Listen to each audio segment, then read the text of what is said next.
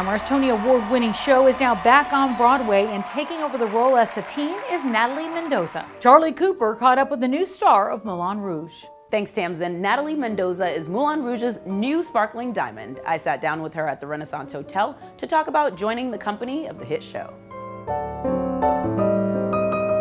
This is so much of a full circle moment for you. You were in the film, and now you're on stage. What's that like for you? Does it kind of feel nostalgic? Do you feel like there are parts of being a part of the movie that you kind of brought to the stage? Or talk about that. So it's funny, most people don't realize, but I actually auditioned for the role of Satine when I auditioned for the film. So many years ago, Baz was casting for, the role, and so I ended up doing a workshop at Baz's house. And in that workshop, there are so many moments that made it into the film. You know, there are moments where she's looking into the mirror that we kind of just improvised. Even the Nini's beautiful tango was something that I improvised to the Song of Roxanne in the workshop.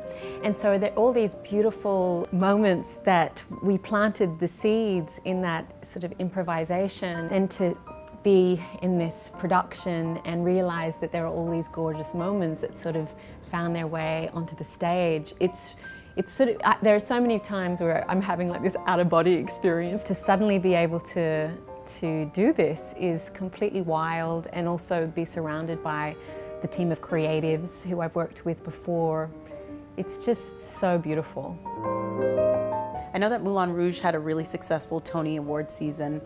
How does it feel to step into this role as Satine? Do you feel like there is a pressure to really live up to something? I think one could feel pressure, but I think there's something about the way life has prepared me. Many people don't know this either, but I was a monk for a while, for quite some time. So one of the things that I've tried to master within myself is the practice of not being too attached to anything. So not being attached to even what people think. Caring about people, but not allowing myself to be defined by the opinions of others, right? So here is a great opportunity to see if I can really do that.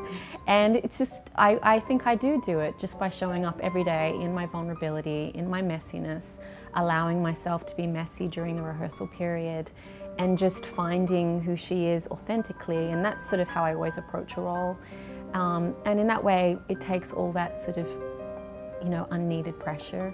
So people say all the time, you can't be what you can't see. And you, as a woman of Asian descent, being Satine, what does that representation mean to you, and what do you hope it means to people who are looking on?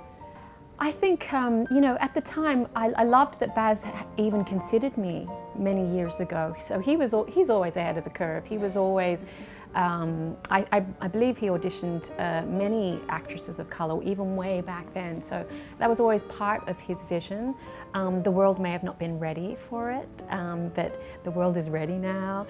And to feel the support and the love is so glorious. And you know, it really touches my heart when I get these sort of messages on Instagram from young, aspiring Asian actresses, or just, you know, audience members that are always comment on this. To be able to incorporate that into this is super important. And I also, the way I developed my character, I didn't want to ignore my ethnicity. So the character history that I created as I stepped into the role, I keep my Asianness with me, you know. I find little ways to demonstrate it.